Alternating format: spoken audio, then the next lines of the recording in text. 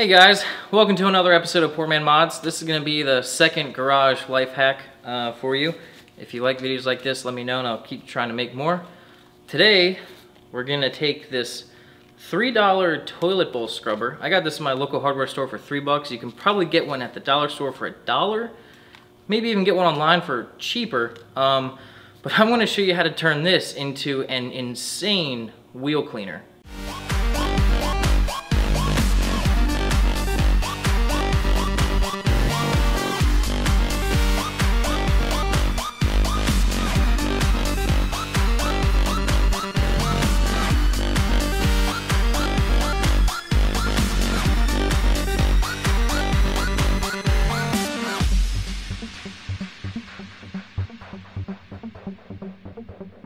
First thing you're going to want to do is secure this somehow so you don't hurt yourself.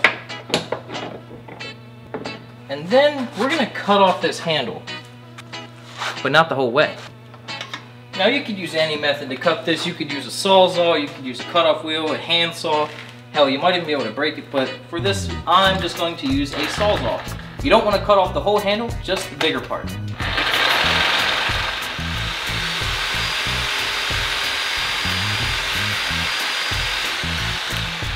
Now the reason for cutting off the handle is because we want to put this in a drill. But my drill doesn't have a 1/2-inch chuck, so this is slightly too big. So I'm going to grind this down a little bit to make this part a little skinnier.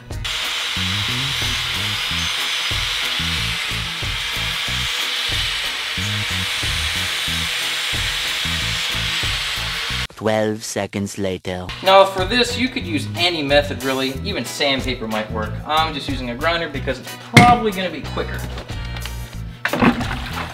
Now with it on the drill, you can use it. You can use this for wheels, your engine bay, really anywhere.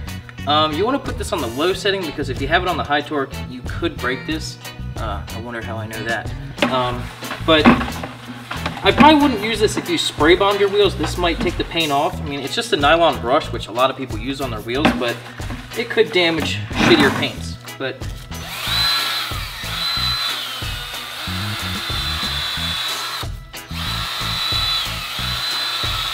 look at that.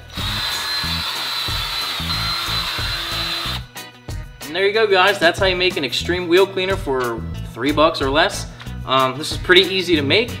You can get these anywhere. As long as you have a drill, you can do this, and you can use this on way more than just wheels, but this is just an example. So I hope you enjoyed this garage hack. Let me know if you want any more ideas or if I should keep doing these or what, and I'll see you guys next time. And I know what you guys are thinking. You probably